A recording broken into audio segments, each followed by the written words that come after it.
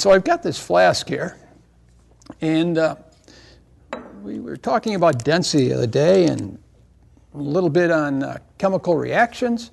So I don't know if you've ever tried the tap water here at good old Naperville North High School. Out in the, it makes me a bit nervous because when I drink it, I think sometimes it has a strange taste to it. I'm not exactly sure what that is.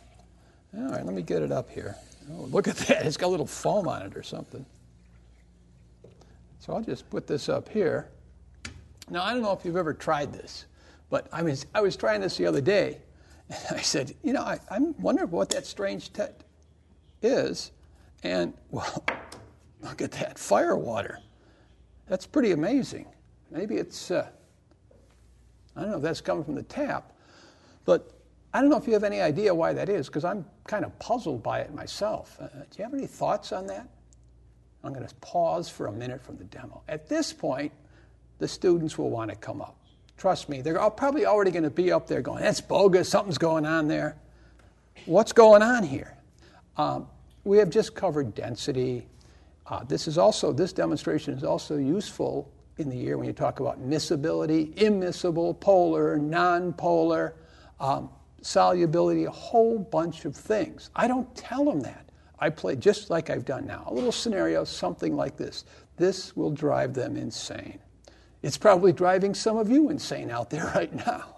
All right, you're burning with desire to know what's going on. You really want to know what's happening.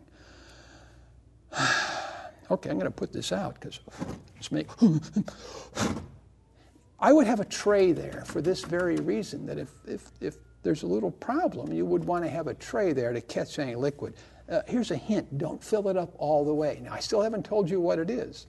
I never tell the students how this works. I challenge them to go home and ask their parents if this works. I have had kids go home and attempt to light their tap water.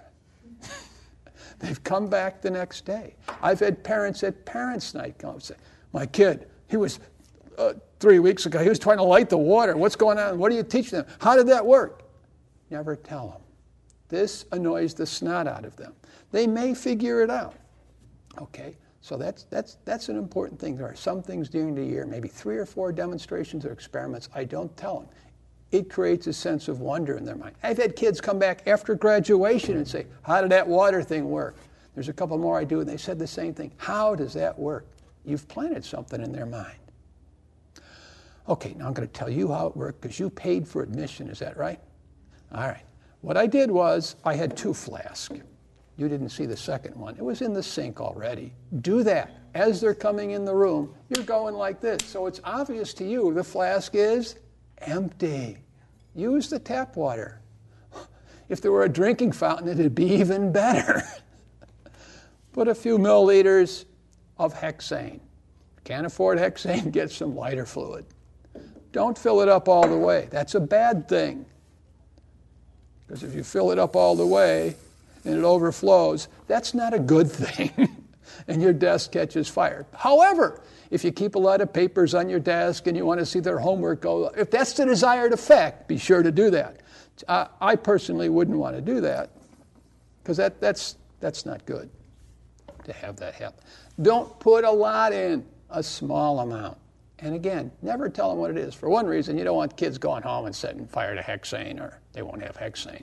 But lighter fluid, don't tell them it's lighter fluid because they'll go home and try to impress their friends.